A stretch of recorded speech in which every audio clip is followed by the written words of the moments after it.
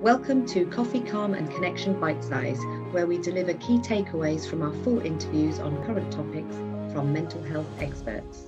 Because I think one of the things with COVID, our mind as human and our memory as human beings has been, especially the current generations, we've been away from war, disasters for a long period of time. And I think COVID came now and came into our houses.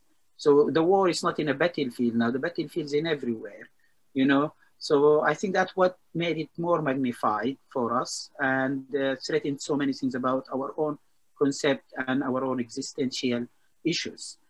Do you know, just going to the war analogy, my granddad passed away from COVID last month, and it should not have happened. He was a very, very fit and healthy man.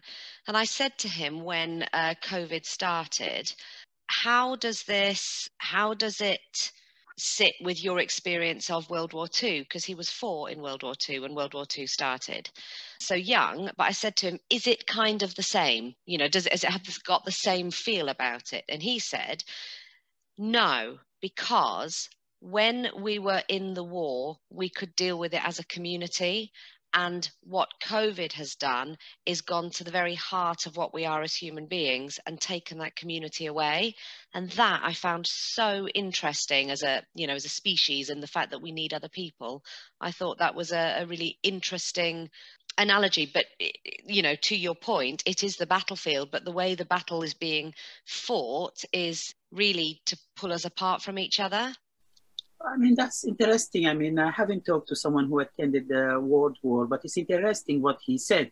And actually, what's amazing about it, because when we came later on what to do as individuals, we talk about actually there is societal management and treatment and role in that, addressing the psychological issues, not only just the physical threats.